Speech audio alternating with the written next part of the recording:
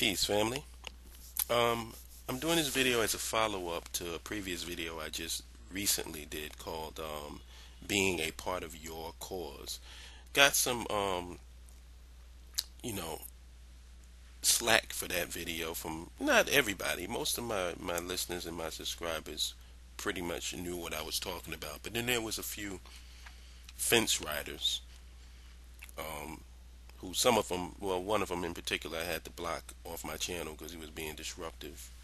But I just wanted to follow up on the person, like that old saying, when you throw a rock into a pile of dogs, the only one that yelps is the one that got hit. Well, apparently I hit this person really hard, and I'm quite sure that they're not alone. Whenever you get one feedback, it usually represents other people that's not saying anything.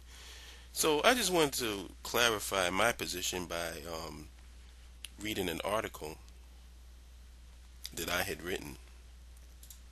And I wrote this article, wow, it's been a few years. A few years. I would imagine it's been over 10 years ago when I wrote this. And it was an article titled The Special Negro. And actually, you might notice if anybody's been to my site, a portion of this original article is on my website on my About section. But I just wanted to read this. It's a piece that I wrote years ago called The Special Negro.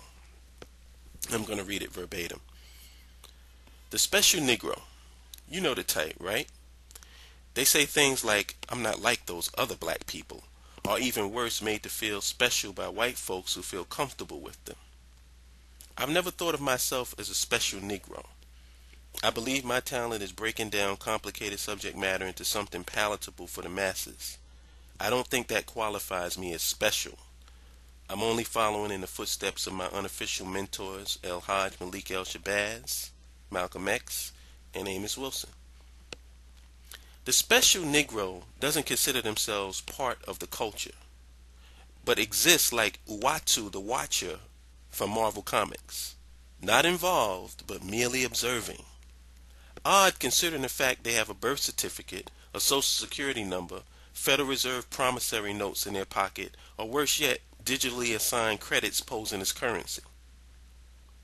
The special Negro has no overall agenda or point. Their job is to play the devil's advocate to people who have one. Absent an overriding agenda or point, a counterpoint to what anyone is saying is moot. How can you argue against a point if you have no direction or destination for your argument to go to? It's like I say my name is Mark, and a special Negro says, "Well, how do you know your name is Mark? I mean, do you really know?" Now where the fuck is that point going? Nowhere. This characteristic is attributed mostly to psychology majors who have spent too much time around Eurocentric constructs. Newsflash. The European takes simple things and makes them complicated because to them, complexity equals intelligence. The African takes complicated things and makes them simple because to us, simplicity is intelligence. The special Negro believes they operate outside of the box of black culture because they like things most black people don't like, musically and artistically. What they fail to realize is that our culture, our true culture, embraces all excellence musically and artistically. This doesn't make them special. The reason they feel special is because of the assault on our culture by mainstream white society and the bootlicking Negro sellouts who pimp a sensationalized Hollywood version of our culture to white suburbia in order to make a profit. That dynamic is the African aberration, not their multifaceted outlook and worldview in relationship to music and art. Newsflash. The pretentious word eclectic is actually yet another word for African. Sorry, special Negro, you are not outside of the box, but right smack dab in it. Once the special Negro stops acting like Uatu the Watcher from Marvel Comics, maybe they can get involved in the process of black liberation and empowerment instead of intellectually masturbating and analyzing our collective ass kickings and patting themselves on the back and thinking they are deep because they were able to break down and give blow by blow details of it. This white supremacist this white supremacist system has created classes just like they have created so-called money. They create the tune and we dance to it. How do we expect to ever move as a people if we have three separate movements: lower class, middle class, and upper class? Because we don't see things that unite us, but only the things that separate us. Listen, special Negro, let me let you in on a little secret. The concept of individualism as an absolute is bullshit. I've often heard the special Negro utter, "The highest ideal is the individual." Wrong. As per our great elder, Professor Amos N. Wilson, human beings are not born independent, but dependent. We are dependent on our mothers, our fathers, and our community to protect us, raise us, and instill the cultural values of the whole into us. This protection does not come without a price tag. The price tag is that we take the cultural values of the whole and add to it and benefit it. The phrase is often uttered, "It takes a village to raise a child." What you do not hear is why it takes a village to raise a child. The reason is because the village has a stake in whether or not the child will be a benefit to the community or a detriment to it. You are not an individual just for yourself. Your individualism and unique way of looking at the world was given to you so that you can incorporate your individuality and perspective into the collective.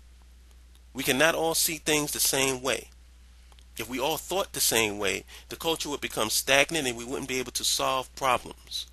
By utilizing your unique individual perspective, you can see things from another point of view and help the collective culture be dynamic and creative. Just my opinion for what it's worth.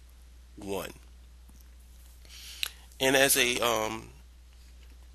backup to what I just read to you, I just want to put this out into the atmosphere so that everybody knows exactly where I'm coming from. There's a lot of people who are subscribed to my channel, and I have a feeling this guy isn't alone. When you start talking about black issues or African-centered issues and anything involving like the culture and stuff like that, you get a lot of people in it, and I can't really give reasons for their motivation. I don't know. I'm just noticing them, who really don't like themselves, really don't like black people, really don't like the culture, do not identify themselves as African. I mean, they grudgingly admit that we have African lineage, but they don't feel a need to want to reconnect with the lineage that they came from, which is ass backwards and retarded to me. But whatever. Those people usually are the ones who get pissed off at me. Now, there are people involved in the African-centered cultural conscious nationalists, for whatever lack of a better term, demographic, who I'm not on the same page with in terms of, I would say, strategies and tactics, but I'm on the same page with them in terms of their wanting black folks to have power, either through I won't say integrated, either through utilizing our resources here in America or going to the continent and establishing something new. Now, to me, that's a philosophical argument. It's almost like if you have if you look at the founding of this country, you had all of the founders sit down at the table and they all had different viewpoints of what they wanted this country to be or what they wanted their people to, what type of system they wanted them to be in. But they were all at the table. So as long as someone is about a socioeconomic and political infrastructure for black folks and African people, and they believe in the empowerment of African people, and I can be at the table with you and I can sit down with you and we can have a discussion and we can disagree with each other respectfully. Sometimes, when it comes to black folks, African people, disagreements always tend to be disrespectful because we conflict resolution isn't one of our strong points, coming out of the slavery system. But I can sit down with brothers like Kala. I can sit down with brothers like Scotty Reed. I can sit down with brothers like Kamal. I can sit down with anybody who is coming to the table um, talking about they want to empower black folks. If you're not quite at the level where I feel you should be, so what? You know, who the fuck am I? You know what I'm saying? But if you at least agree that we should be empowered as a people, then we can sit at the table. But, and this video is specifically for that but, if you are a Negro who is not about black nationhood, black social, economic, and political infrastructure, if you're not about that, if you're thinking that we're going to get empowered by merging into invisibility with the dominant white power system, listen, there's a button on my channel. It's a subscribe button. And you can also unsubscribe from there. You need to unsubscribe from my channel. Bottom line. Because it's going to be a rough ride for you. Unsubscribe from my channel. And you know, I used to ask the question, why do people who are not interested in African empowerment and black liberation, why do they constantly show their face in black nationalist, African-centered, cultural conscious forums? Why? If you are an individual, get your individual ass, go there, you know, get all the fiat currency that you want, this inflated wealth that makes you feel good about yourself and makes you want to be feel like you can step and talk over other people because they don't have the amount of fiat currency that you do. If that's what you're about, live your life, man. Merge into invisibility with the dominant white structure. Cut this cultural pretension stuff out. You know what I'm saying? Stop being on the outskirts of the culture, trying to, you know, get your cultural buzz on the low. Just be a full-blown Negro. You know, I respect full-blown Negroes. I respect Tiger Woods and the rest of these dudes. They're not about no African-centered nothing. They're not trying to reconnect with their past or with the culture. They are Americans. So be an American, unsubscribe from my channel, and make life easy on yourself. Unless you're just into BDSM or something where you just like getting beat up and punished. Because that's exactly what's going to happen on this channel. So, you know, I just want to say peace to all my people. And I just needed to, you know, put that out there as a follow-up because it's amazing. You know, I think I clarify an issue and it gets more, you know, muddied and cluttered once I put it out there. So I hope that this one does, you know, eliminates all the confusion about where I'm coming from in relationship to this thing. So peace.